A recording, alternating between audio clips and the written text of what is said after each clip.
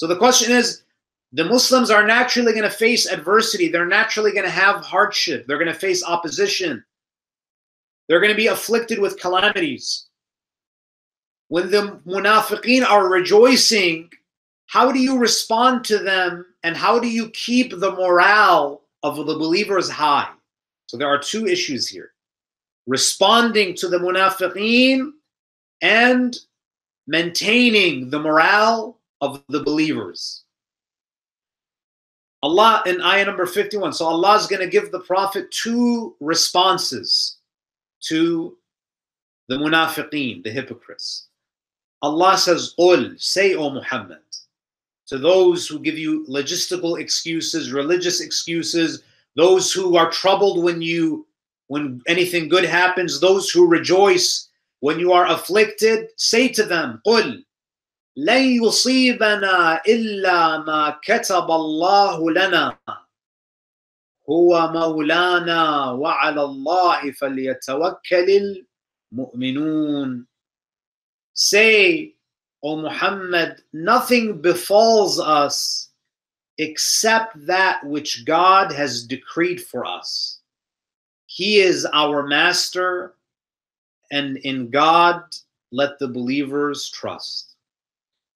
Now, my dear brothers and sisters, oftentimes we judge whether we're doing the right thing or the wrong thing by whether it's difficult or easy. You know, when we do anything, if we face hardship, if we face difficulty, we start to think to ourselves that maybe this was the wrong decision. Maybe we should have taken another course of action. The moment we face any adversity, when we face hardship, we assume that we made the wrong decision. But this ayah, brothers and sisters, teaches us that we should not judge whether we are right or wrong on hardship and ease. Judge right and wrong by the merit of the action, not what you face after performing the action. If what you're doing is ethical, if what you're doing is moral, if what you're doing is righteous and pleasing to Allah, don't worry about whether you're going to face ease or hardship. The hardship that you face after doing something that's pleasing to Allah should never deter you. It should never have you second doubt yourself. When bad things happen, my dear brothers and sisters, when you face trials and tribulations, there is this feeling of loneliness that takes over. You feel abandoned. You feel alone. This ayah where Allah subhanahu wa ta'ala tells the Prophet, قُلْ لَن يُصِيبَنَا إِلَّا مَا كَتَبَ اللَّهُ لَنَا. Nothing befalls us, nothing will happen to us except what Allah has decreed. Why is this important? It's important because when you face adversity, when you feel abandoned, when you feel like things are closing in on you, when you feel isolated, remember that everything that is happening is according to the plan of Allah. You're not alone. Allah has not abandoned you. Trust the plan of Allah. Don't be stressed. Don't have anxiety, because stress is a direct consequence of relying on our own efforts. You think you're alone. You think you're doing it on your own. Allah reminds us here that everything is going according to plan. It may seem chaotic to you. It may seem like everything is falling apart, but this is my plan. There's a bigger picture that you're not aware of. Huwa Maulana. Allah is our master. Allah has not abandoned us. وَعَلَى اللَّهِ فَلْيَتَوَكَّلِ الْمُؤْمِنُونَ. The last part of the ayah is significant because of the sentence structure. وَعَلَى اللَّهِ فَلْيَتَوَكَّلِ الْمُؤْمِنُونَ is an abnormal sentence structure. You know, typically the Arabs would say, فَلْيَتَوَكَّلُ الْمُؤْمِنُونَ عَلَى اللَّهِ.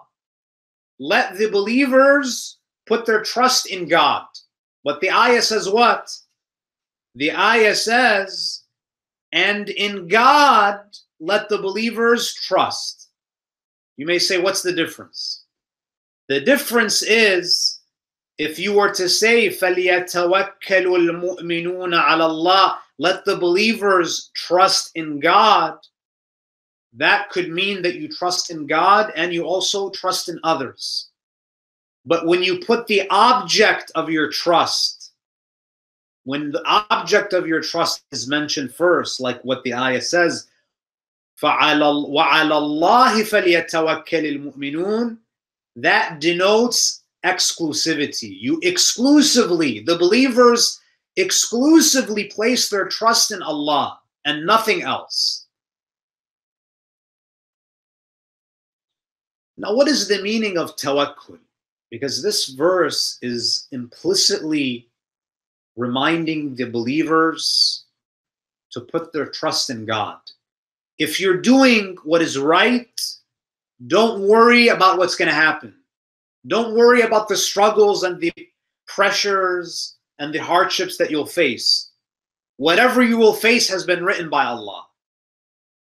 It's been decreed by Allah. If you're doing the right thing and you end up imprisoned or you face certain difficulties, this is what Allah has decreed. And whatever Allah has decreed for you, while you're struggling in His way, it's in your best interest. There's a beautiful hadith from the Holy Prophet ﷺ where he says, عَجَبًا لِأَمْرِ الْمُؤْمِنِ. The Prophet says, I am amazed at the state of a believer. I'm amazed by the situation of the believer. إِنَّ أَمْرَهُ كُلَّهُ لَهُ خَيْرٌ. Everything that happens to a mu'min is for his benefit. Even if you may perceive it as a calamity, a hardship, as a misfortune, everything that happens to a mu'min, as long as you're a mu'min and you're fulfilling your duty to Allah, anything that happens to you, there's khayr in it. And this really changes your perspective. You know, this is why Allah subhanahu wa ta'ala in Surah Ali Imran, Surah number 3, ayah number 132, you know, this is Surah Ali Imran is a Madani surah. So this surah was revealed after over a century of hardship and calamity. You know, when the Muslims migrated from Mecca to Medina, in addition to the difficulties of migration, now there are what? Consecutive wars they have to fight. And there are widows and orphans. There's a lot of problems. What does Allah say? وَلَا تَهِنُوا, in ayah number 132, وَلَا تَهِنُوا وَلَا تَحْزَنُوا وَأَنْتُمُ الْأَعْلَوْنَ إِن كُنْتُم مُؤْمِنِينَ. Do not feel defeated. Do not despair. Do not grieve, for you are the higher people. You are the higher ones. You are victorious if you are believers. Meaning no matter what happens to you, you're winning. It's a win-win situation for you. So having this trust in Allah subhanahu wa ta'ala, that if you're fulfilling your duties, if you're struggling in His way, anything that happens, it's been written by Allah. It's your part of your fate, your destiny. And what Allah has planned for you is for your spiritual growth. It's for your benefit. Now there's an interesting hadith from the Prophet ﷺ about the concept of tawakkul. And the hadith is interesting because in the hadith, the Prophet ﷺ is asking Jibreel about trusting Allah. So this is a conversation between the best of angels and the best of human beings. So if you look at it, this is a very unique conversation. It's a conversation between Sayyidul Malaika, who's Jibreel, the highest angel, and Sayyidul Khalq, the master, the highest, the most esteemed human being. The Prophet asks Jibreel about tawakkul, about trust in Allah.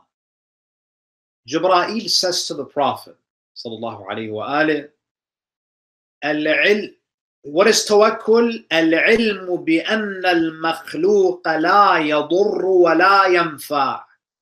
Jibreel says to the Prophet, Ya Rasulullah, tawakkul, trusting God, is having knowledge, having certainty that no creation, no creature can harm you or benefit you. وَلَا يُعْطِي وَلَا يَمْنَعُ. And no creature can give you or deprive you.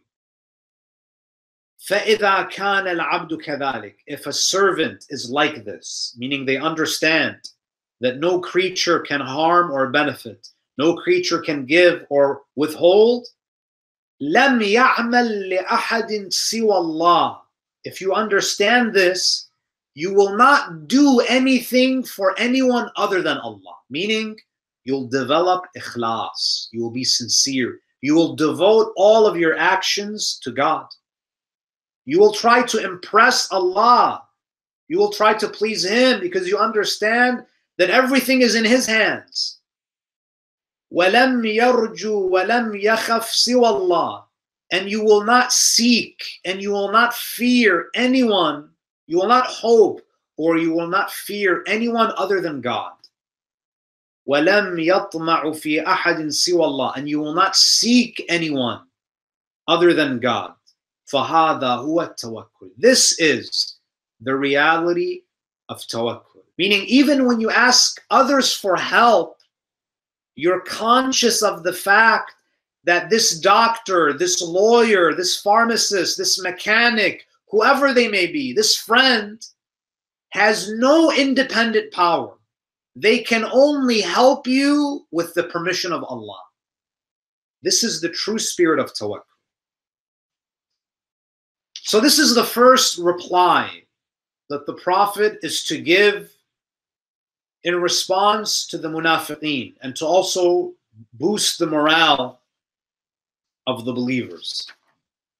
Ayah number 52 is the next response of the Prophet. قُلْ هَلْ تَرَبَّصُونَ بِنَا إِلَّا إِحْدَى الْحُسْنَيَيْنِ وَنَحْنُ نَتَرَبَّصُ بِكُمْ أَن يُصِيبَكُمُ اللَّهُ بِعَذَابٍ مِّنْ عِنْدِهِ أَوْ بِأَيْدِينَا فَتَرَبَّصُوا إِنَّا مَعَكُمْ مُتَرَبِّصُونَ. Allah says, say. So Allah is instructing the Prophet to say this. Do you await for us? So the Prophet is speaking to the munafiqeen. He's speaking to all of the Muslims, but the munafiqeen are hearing this.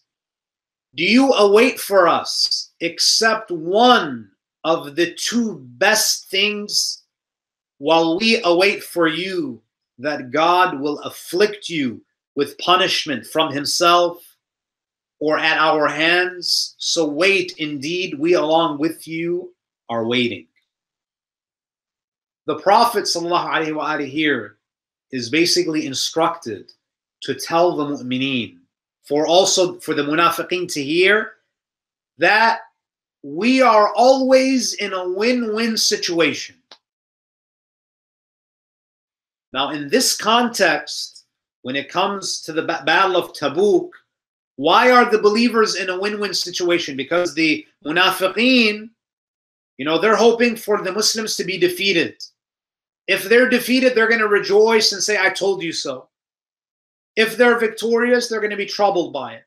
So the munafiqeen are banking on the Prophet to fail, to be defeated in Tabuk. The Prophet says, whether we fail, whether we lose the battle or win the battle, it's a win-win situation for us. Why is it a win-win situation? In Tabuk, in the context of Tabuk, it's a win-win situation because either we achieve victory and the believers, naturally they'll also gain worldly benefits. They'll gain the thawab of defending Islam, defending the community, and they'll acquire spoils of war. So they'll earn dunya and akhirah.